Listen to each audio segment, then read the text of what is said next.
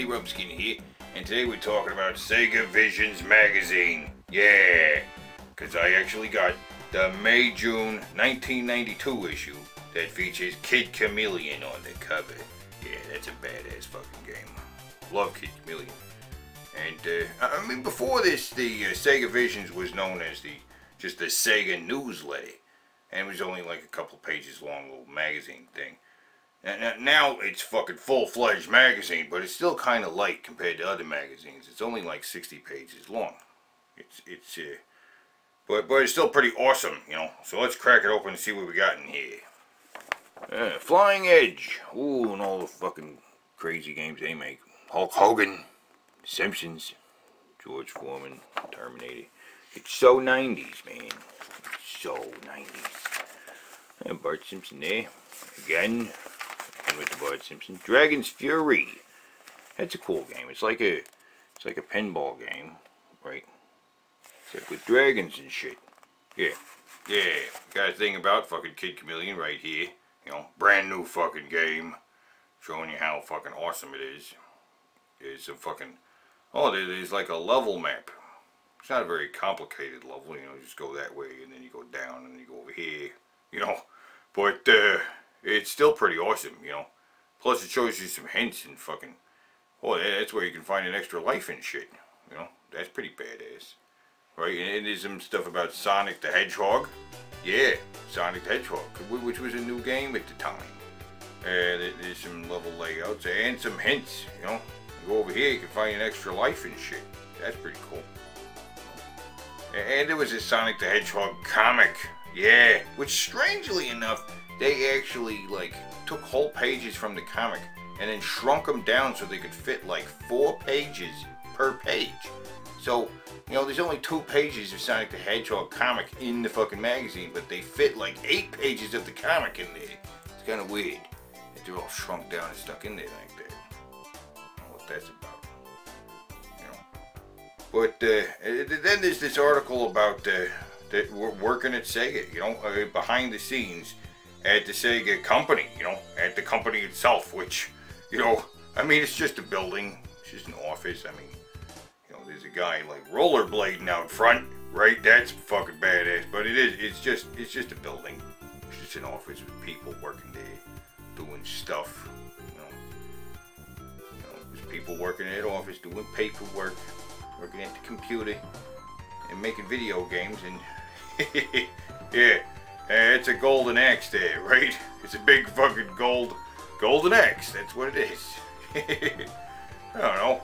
Actually, maybe working at Sega was pretty fucking awesome, you know? Maybe it was fucking cool to work at Sega. It looks pretty fucking fun. Yeah. And I'm loving this fucking 90s fucking page layout. It just looks amazing, doesn't it? Yeah, actually, looks like they're having a really good time. I mean, actually, Sega looks like a really fucking cool place to work. I'll bet it was fucking awesome back in the day. You know what I'm saying? I mean, can you imagine being one of these guys that worked for Sega, fucking back in the day, in the heyday when they were fucking making awesome games and shit? I mean, yeah, it's just an office, but. What's going on, you know? Well, what's going on? I don't know. It's crazy here. It's fucking nuts. I mean, yeah, look at this guy. He's having a fucking good time, right?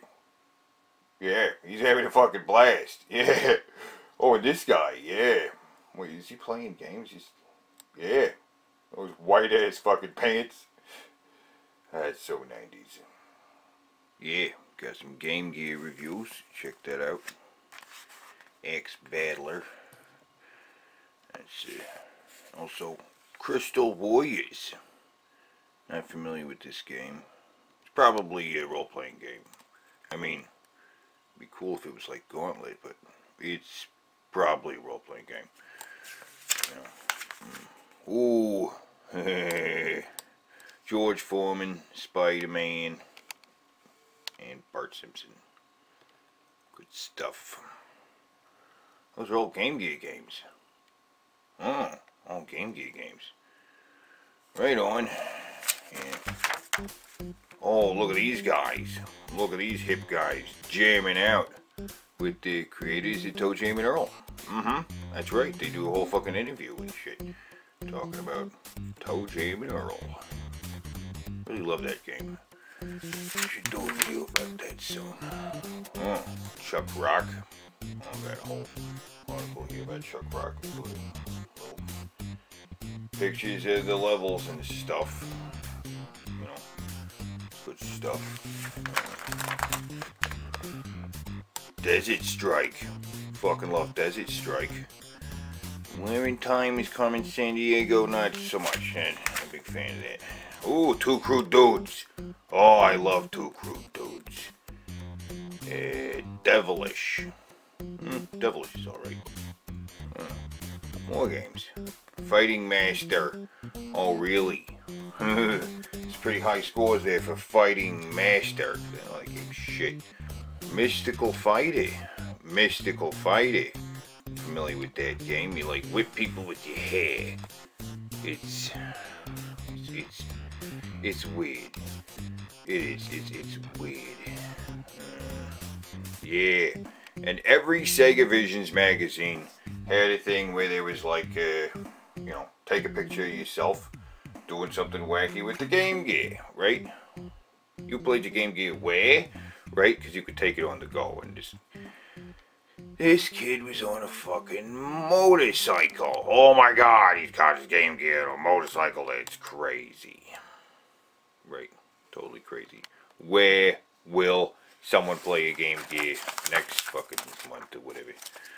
Have to find out later. More crap. Oh, there's some stuff about controllers. That's cool. Oh, and Sonic Hedgehog 2.